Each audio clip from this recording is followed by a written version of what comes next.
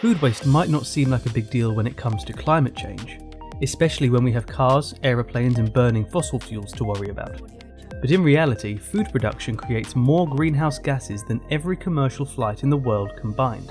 In fact, in the UK alone, the greenhouse gases associated with food waste equals about 25 million tonnes, the same emission as 10 million cars. That's the same as a third of the cars on UK roads.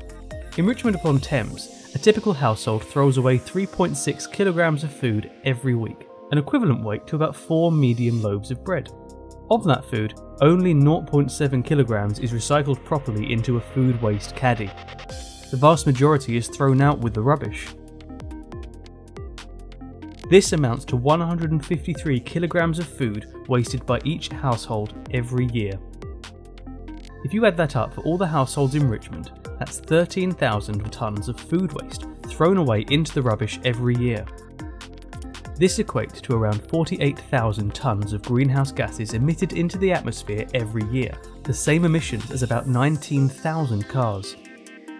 It doesn't take a drastic change to make a big difference. In fact, there are many small steps you can take to change common habits that lead to wasted food. Simple actions, big impact. This won't just save food from the bin, but will save you money as well. Visit our website for exactly how you can get started. Save food, save money, save the planet. A big thank you to all Richmond upon Thames residents for doing their part to increase recycling and reduce waste.